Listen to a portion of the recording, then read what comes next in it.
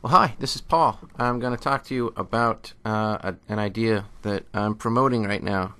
I'll hopefully promote it for years and years to come, but it's the idea that all writing is essentially argumentative, as you can see by the title.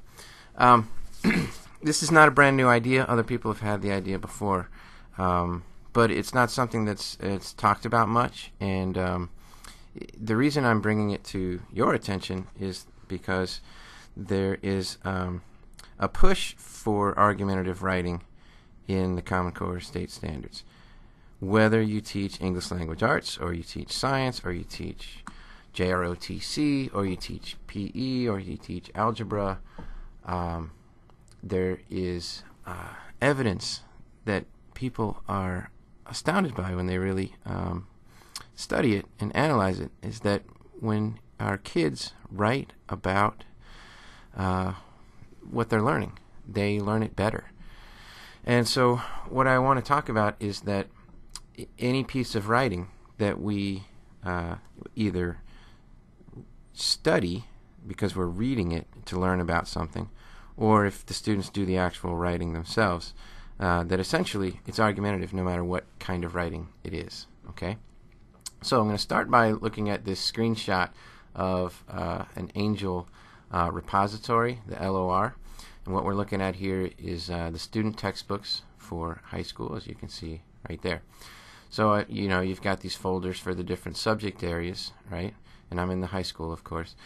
And what I've done is I've gone into some of these, like science and JROTC and history, social studies, and I can't remember what other types. You'll see in the presentation.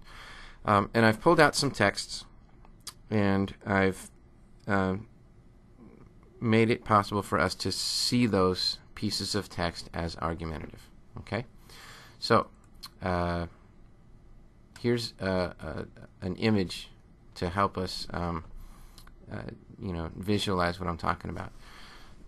The most common types of writing that you see when you read books about what are the types of writing, it's usually called expository, descriptive, narrative, and persuasive. Those are the main types, but there are subtle differences and little branches from them. So there's expository, and it's being called informational quite a bit. It's called informational in the Common Core standards. So everybody's talking about informational text. You got to have informational text, which is true. And there's this percentage that is in the standards for science and history and other technical subjects, which basically means all the subjects that are not English language arts. And they say that 70% of what a student reads in the course of a day should be informational text. That's not to say that 70% of the English language arts class should be informational text. That's 70% of what a kid reads in a day should be informational text. Okay, so your poetry, your drama, your short stories, your novels, etc., those should be done mostly in the English class, and the students should be reading informational text in their other coursework. Explanatory is also it kind of fits in this category. Okay, then you have narrative writing, which is where you tell a story. Descriptive is where obviously you describe things, and literary text, of course, kind of falls in that category.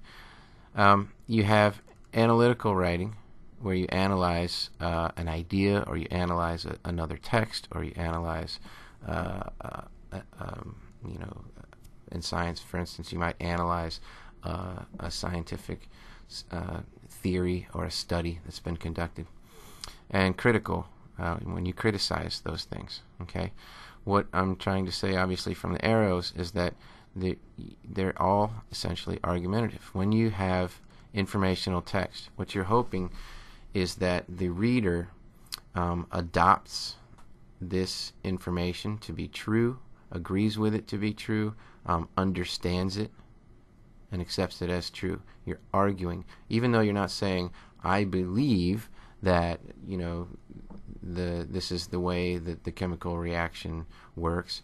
You are writing about it, you're providing information, and the goal is to have the reader come away with that, understanding and agreeing with that information. Okay?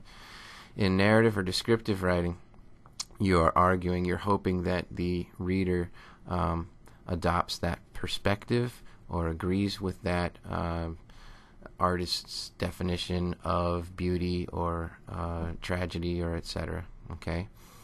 And analytical and critical writing, of course, you're arguing that there's a particular perspective or idea that is worthy of consideration. Okay? So, in essence, all of these types of writing are argumentative. Okay? So if you're willing to go with me there, let me provide a few examples. Okay?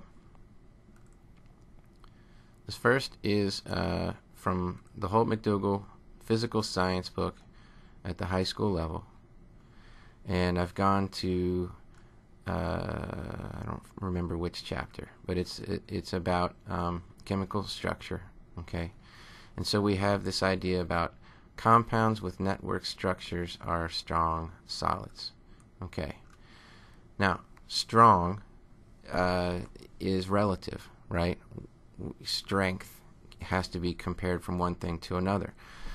Therefore, this is a subjective statement. It's one of opinion. Okay? So now we have this piece of text that is designed as an argument to prove this opinion. Okay? So, and it does it very successfully, I think. Quartz is sometimes found in the form of beautiful crystals. It has a chemical formula of, however you say that, silicon dioxide, something like that.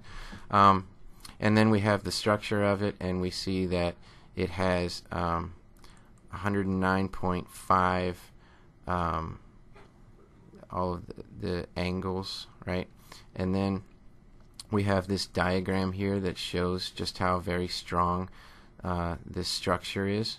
And then we get more discussion of it. It takes a lot of energy to break the strong bonds, okay? A lot. Well, okay, again, we're back to relativism and we're back to subjectivity. And so we have, even though this is informational text, there's an argument being made here. And the student can, if we teach the student to see the structure of argumentative writing, then they can use that structure to their advantage to see, okay, what's being argued here, and what am I supposed to walk away from as far as my understanding of this. Okay? So the argument here, explicit argument that quartz is strong, rigid, and inflexible. All right? So that was a science example. Let's look at geometry. I got this from the Angel folder. It went into the text and pulled out this chapter about congruent angles, okay, congruent parts of triangles, etc. So we first have this image to kind of pull the student in. It's kind of a preview to the text, okay. Now, here's, after they've already been exposed to the formulas and how things should work, they have a question. Construction builders use the king post truss for the top of a simple structure. In this truss, ABC is congruent to ABD. So we have ABC should be congruent to ABD, right? And we have this focus on builders, right? So it's not just generic triangles. Now it's being applied to real life situations. So we have this implicit argument that congruent corresponding parts of shapes matter to the student's life because they're actually used in real life. And if these parts aren't congruent, then the roof over your head might fall apart when the wind blows, right? So this actually matters. So this is the implicit argument that, yes, they want them to understand the formula and figure it out and use it in different ways, but also they're hoping that the student realizes that this stuff actually matters in real life. Okay? And we have, again, number 7, the attic frame truss. EFG, that would be EFG right there. This triangle here should be congruent to HIJ. Same thing. If those aren't congruent, perhaps we have problems. So, Pearson argues implicitly that learning how to determine whether triangles are congruent is a valuable real-life skill with practical implications. So it's not stated directly, but it is implicit. Okay?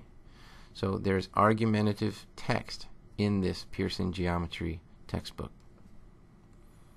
All right, Hoot Mifflin, AP American History. So if you're in 11th grade, you're college-bound, you're in AP class, this text is more complex, as it should be for AP students. Okay? And it's a discussion of Alexander Hamilton. And so we start off with it's really a discussion because they're forming a new government, and how strong should the federal government be? And he, according to this text, happened to be one who argued in favor of a very strong central, federal, national government, however you want to say it. All right? So we have here, like many nationalists, he believed that the American people were incapable of displaying consistent self-sacrifice and virtue, concluded that the federal government's survival depended not on building popular support, but by cultivating politically influential citizens through a straightforward appeal to their financial interests. Okay, so, the whole lobbying piece there is born out of this idea from Hamilton, I guess. So then we have a discussion of who he was as a person. He was charming, he was brilliant, he was also vain, he was handsome, he was a notorious womanizer, he thirsted for fame, so he was ambitious. So he was all of these things. He was a total human being, right? And to his opponents, he embodied the dark forces luring the Republic to its doom, a man who believed in the necessity of either force or corruption to govern men, says Thomas Jefferson. So he wasn't always appreciated by his contemporaries, and so all of this text is supposed to be informational to the student, right? Some historian has studied Alexander Hamilton and studied primary documents like those written by Thomas Jefferson and put this piece together to help us understand what Alexander Hamilton believed, what he fought for, and how he was criticized by his peers. So we have an explicit argument that Hamilton advocated for a strong central government influenced by wealthy citizens. All right, so it's very much on the surface, this argumentative piece of text. So for history and social studies, it's easier to see how most of the text, even though it's informational, is argumentative in nature. Okay. Let's move on to JROTC text. So I went into the Angel folder for JROTC and got this Leadership, Education, and Training text. So this is the Let 2 book, and this is about maps. All right. So the following situation shows you how to orient a map without using a compass. And then we have a situation. All right, so Barry is at a bike rally, and he traveled off the main road and became lost. He knew for certain he was lost when he came upon the main entrance to the North Fork State Park on his right. There was a small bridge there which crossed the North Fork River, so we have some, indicators that we can get our bearings from these things using the map. And he took the following steps. All right, so what did he do? He determined his location, getting two known points. So he used the bridge and he used the river. Okay, now he found these things on the map. He rotated the map until it was in the same orientation that he was, so it aligned to his perspective. And then he checked to ensure that the park entrance was correctly aligned with its actual location, and he checked to see if the map symbol for the park was also on the right side of the road. So with his map properly oriented, he realized what direction he had to take, and he was able to rejoin the bike rally. Pretty cool. Okay, so we have the idea that you can use a map successfully without a compass, and then we have a real-life situation in which a person does it. And then we have a discussion of it, and this last piece here, the next time you're on a trip to a place where you've never been before, try this method. It works. You'll be able to navigate your way to your destination much easier. So we have a couple of things going on here. A very explicit case for how you can use a map without a compass successfully to find where you need to go.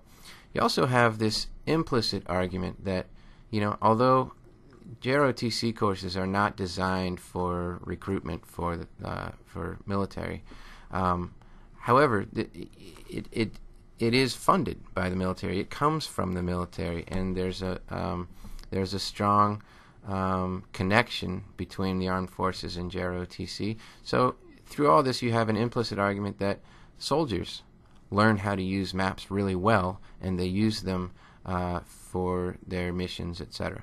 So you have this explicit argument that reading is useful to help you find your destination. That's very much on the surface of this. You have an implicit argument that soldiers are skilled map readers, right? So, if you ask any soldier, how do you use maps to do what you do? Most of them can say, oh, I use them all the time. I used them when I did this, when I did that, etc. Okay? So, just to recap, I'll come back to the top here. I'm using our text that we have available to us in Collier County Public Schools. My argument, if you will, is that any text that you're reading or analyzing or writing as a student is essentially argumentative.